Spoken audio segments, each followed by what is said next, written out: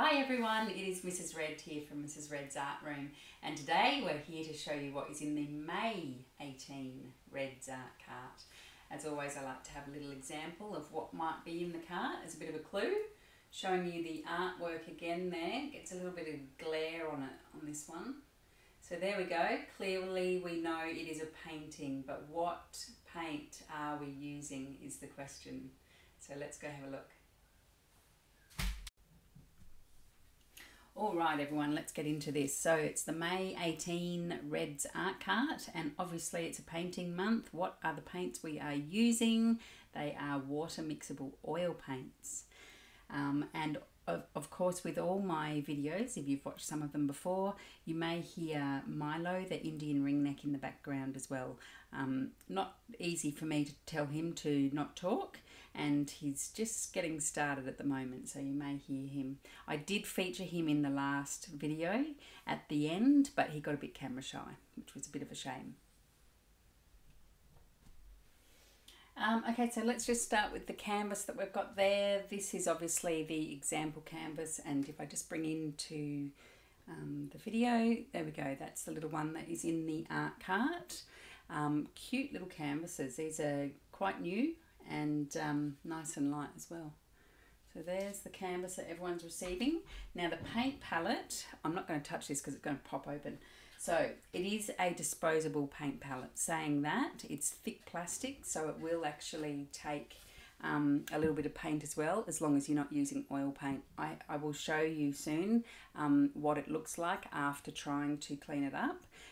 Not very successful when it comes to oil paint, even the water mixable one. So with your water mixable oil paints, that it just means that you don't need to use the turpentine. So it doesn't mean that you add water to them and thin them down.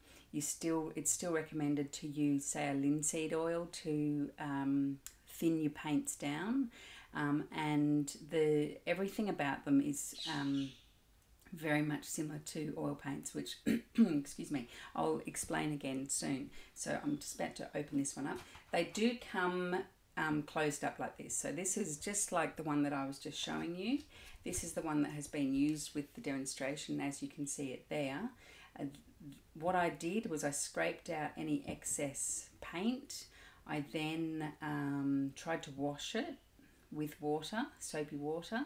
Didn't work, and then I tried to dry it with a paper towel. So if you're using these palettes with acrylic paint or, say, watercolor, yes, you could continue using them.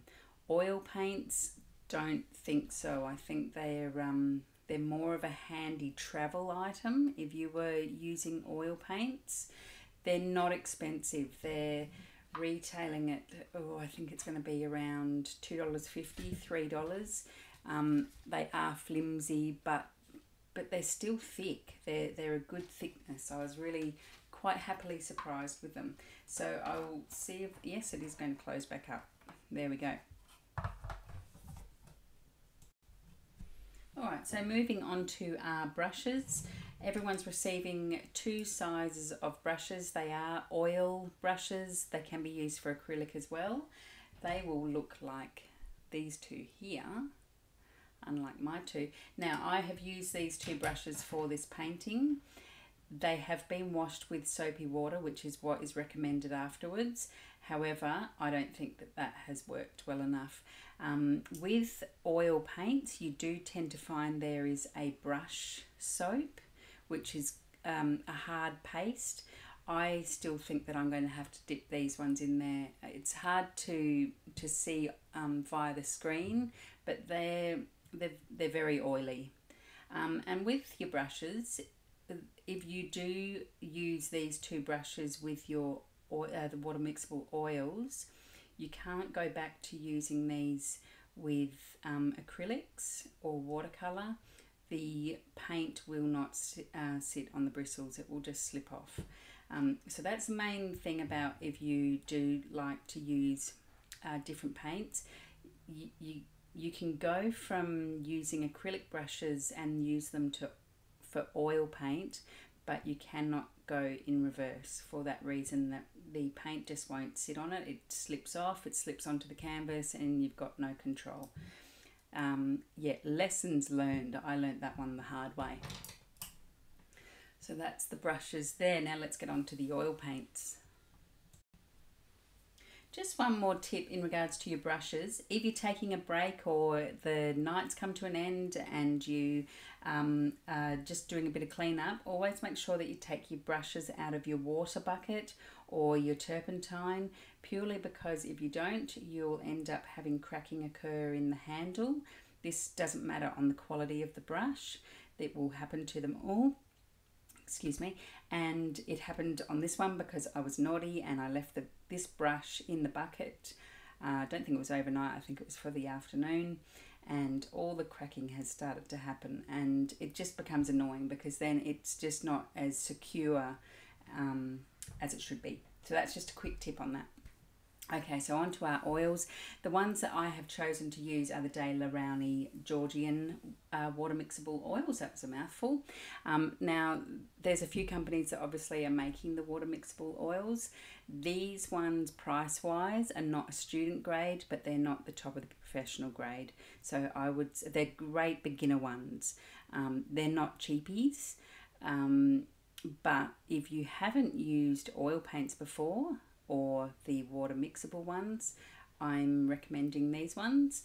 I did oil painting for a good 4 years or so. This is going back about 10 years ago, and absolutely loved it. The reason why I changed from acrylic painting to oil painting was because my kids were young and I'd be happily painting at a canvas and then would need to attend to one of the children, and with acrylic, the acrylic will dry, and with oil you can put your brush down, you can go on a 10, you can be gone for an hour, you can come back and you can keep painting. So that's what I loved about oil painting. However, when I did the example artwork, I did not have my oil brain on at all. I completely had a acrylic mindset happening, and it took me two days to do this little painting because there's layers in it, and I had to let areas be touch dry before I could move on. Something that I just completely didn't counter into my weekly plan that week. So everyone's receiving the primary colours and a white, and the reason for that is purely so that you can make all your colours from those the 3 colours and the white. The black, to get a really good black, you're actually mixing a combination of all 3, and you'll get the really dark colours like I'm getting here. Greens under this webcam do not come up properly, so this background colour, which looks quite dark and blue to you, is actually a real marine green. And it's just this webcam just doesn't respond well to green colours at all.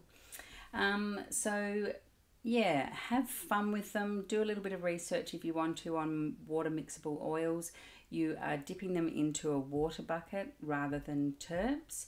You're washing them with soapy water, even though I think that's not enough. And your drying times are pretty much the same.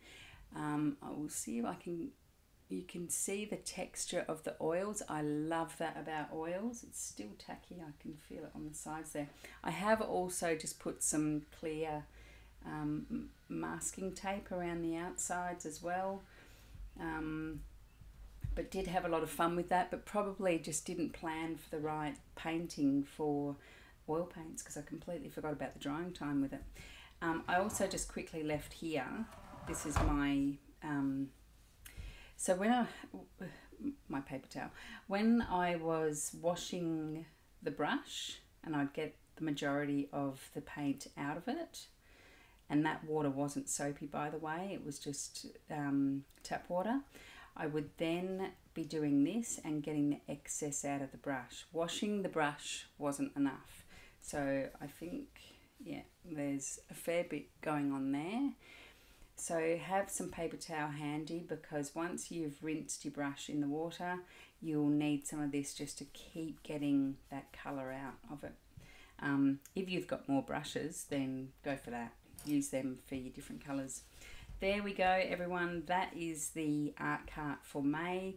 The artist trading card has been included again. I actually went a month without it and people wondered where their artist trading card was. So that's nice to know that it was missed.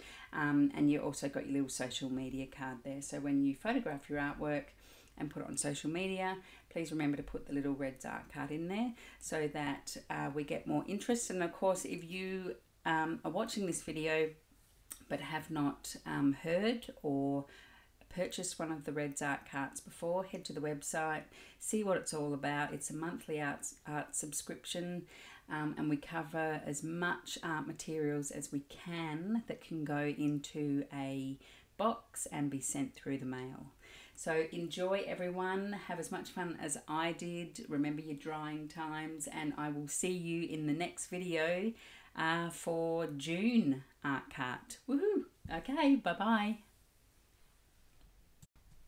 Oh my goodness, I'm back again. You guys know I like to rattle on. There were two other things that I forgot to mention earlier.